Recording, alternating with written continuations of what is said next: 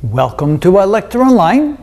Part 3 to this problem is a little bit more challenging because it deals with an adiabatic process. Well, let's read the problem and see what we need to do here. It says 1 mole of a monatomic ideal gas is compressed adiabatically from volume V equals 1/3 cubic meters and pressure 2 kilopascals to volume V divided by 8. In other words, the original volume is compressed to 1/8 the volume. All right, again, we're trying to find the change in internal energy, and of course the change in internal energy is going to be delta U is equal to N C sub V delta T. Now they tell us we have 1 mole, so this would be 1. C sub V for a monatomic gas would be 3/2R, and I guess we're still supposed to use R equals 8, right? I did write that, so R is equal to 8 joules per mole times Kelvin. So that would be 3/8 R times delta T. So in this case, that would be equal to 1 times 3/2 times 8 times delta T. And that's the key here, is to find the change in the temperature. So let's draw a PV diagram. So we have the pressure on the vertical axis, the volume on the horizontal axis. Here are the isotherms. It's always a good idea with adiabatic process to draw isotherms. And notice that we're compressing a gas from some initial volume, where this would be equal to, we'll just call it V, which is 1/3 cubic meters.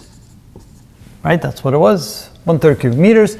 And we're compressing it adiabatically to another volume where the volume is 1/8 V over 8. So this is V over 8, which would be 1/24 cubic meters. So you can see that we're compressing the gas in this adiabatic process, going from A to B along this path right there.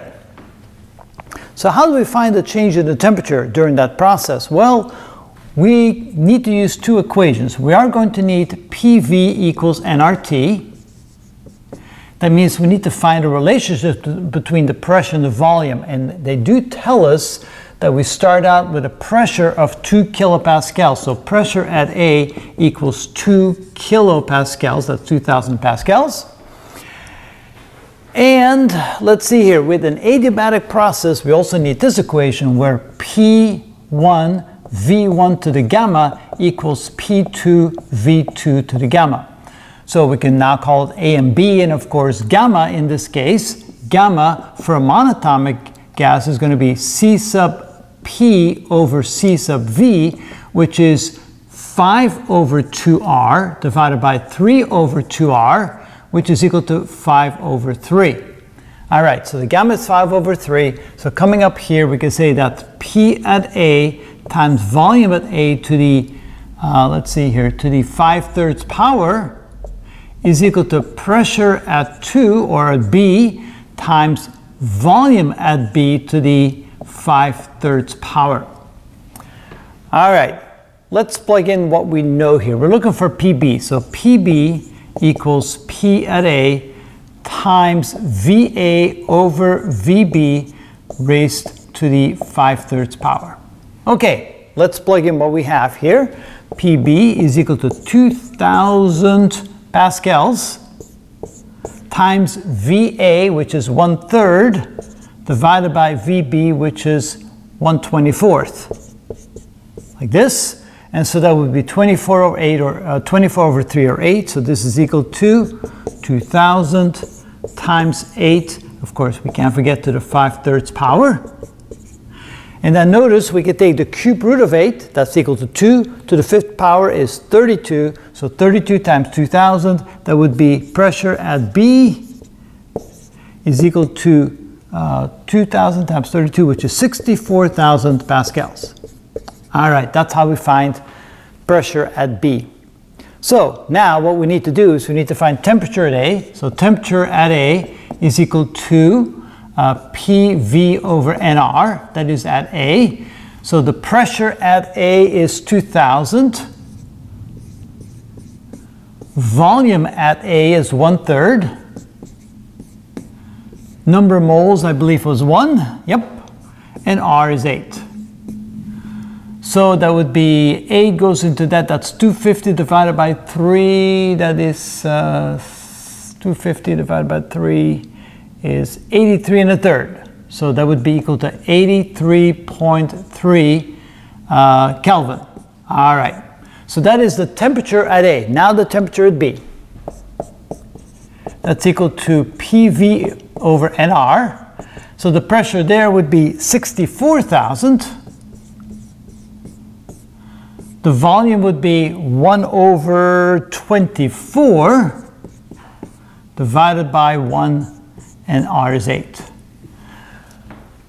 Okay, let's see, 8 goes into 64,000, that would be 8,000 times, so that would be equal to 8,000 divided by 24, which is 4,000, divided by 12, which is 2,000, divided by 6, which is 1,000, divided by 3, which is 333.3. So delta T is equal to the difference, 333.3 minus 83.3. 313, that's 50, that's equal to 250 Kelvin. Now we can plug that in here, right? Now we can come up here, and now we can say that this is equal to 1 times 3 over 2 times 8 times 250. So 2 and 8, that becomes 1 and 4. 4 times 250, that is 1,000 times 3, which is 3,000 joules or 3 kilojoules. And that is one of the answers. Yes, it is. It's the last answer, answer T. And of course, that's what we're expecting. We're expecting answer T because we know by now, of course, that answer C is correct. And so we would expect that T would be the proper response for part number 3 in this problem. Notice that this one took a little bit more work. And of course, if you were taking the test, you would need to come here after part 1. You would have had the right answer. You didn't need to go on, move on to the next problem. But just so that we can learn how to do this, this is how we find the change in internal energy in this adiabatic process of this monatomic gas. And that is how it's done. Oh, yeah, I have other. That's right. You can also, no, only one of them, right? That's this one here. Yeah. Okay, there we go. Yep. That's the answer.